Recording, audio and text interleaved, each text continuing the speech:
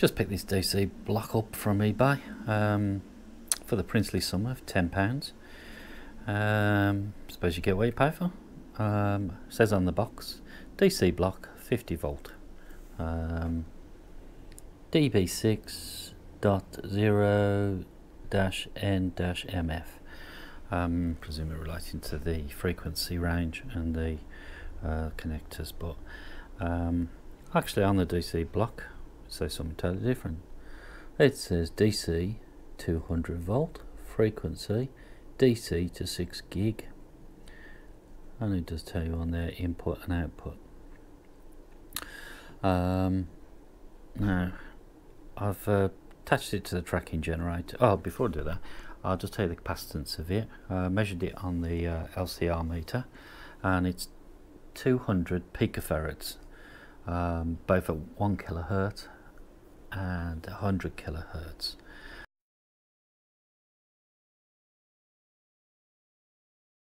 Well, I must admit I'm not overly impressed with its output. We set the tracking generator up, and around about 1.6 gig it gets really quite nasty. There's minus 10 dB on that, if you can see that. I'll bring the marker table up so you can see that. So I'd say its usable range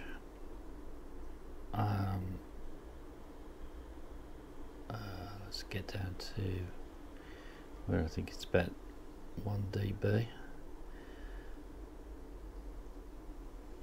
which is there, which is 1.4 gig.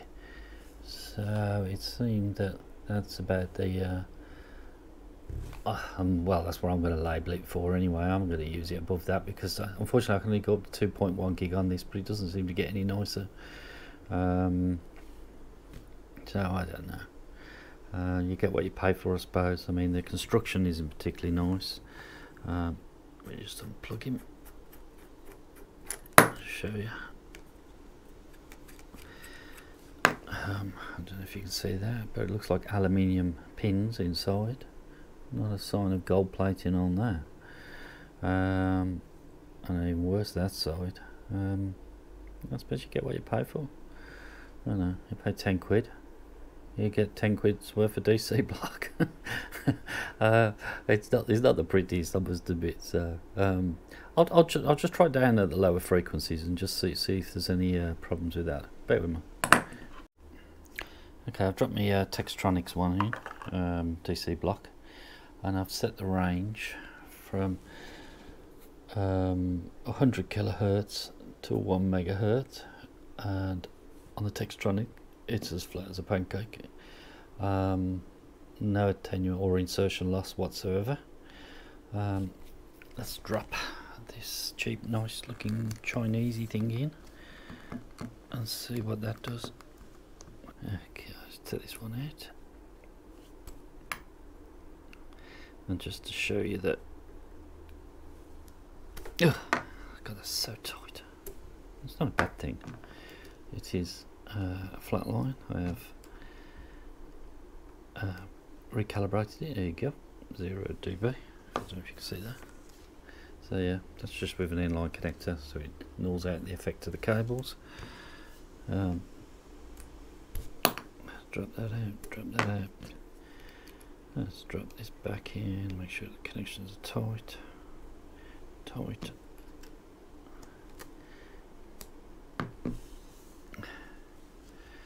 And it's not too bad down there. Let's go back to the marker. It's spinning down. 200, 100.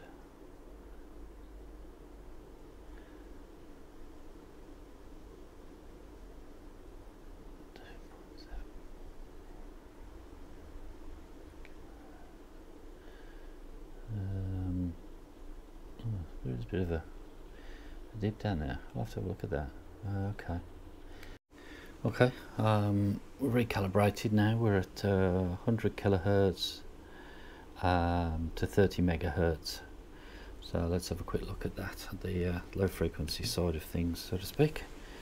So let's drop this back off again.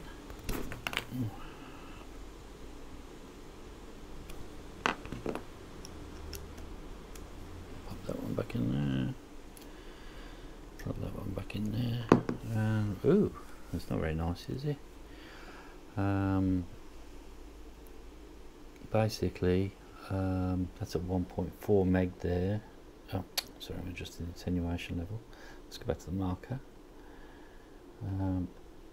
And let's have a look down there. We've got at roughly 500 kilohertz. We've got an attenuation of nearly 25 dB. And it doesn't really get any better. Let's keep going until around about 17 meg. So the lower frequency side is a bit bleh and all.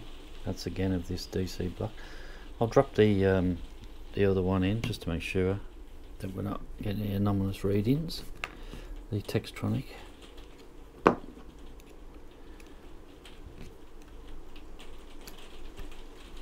And there you go. Flat as a pancake. So I think you pay your 10 quid, you get 10 quid's worth. Well, it's just over around. In summary, I've just dropped the 0.1 microfarad DC block in at them same frequencies of 100 kilohertz to 30 megahertz, and it's flat as a pancake. So in summary, I'd save your money and not bother with this. You pay 10 quid and you get what you pay for, I suppose. So yep, I shan't be using that. That can just go in the junk drawer, and I'll keep looking around for a second-hand Hewlett Packard or something DC block.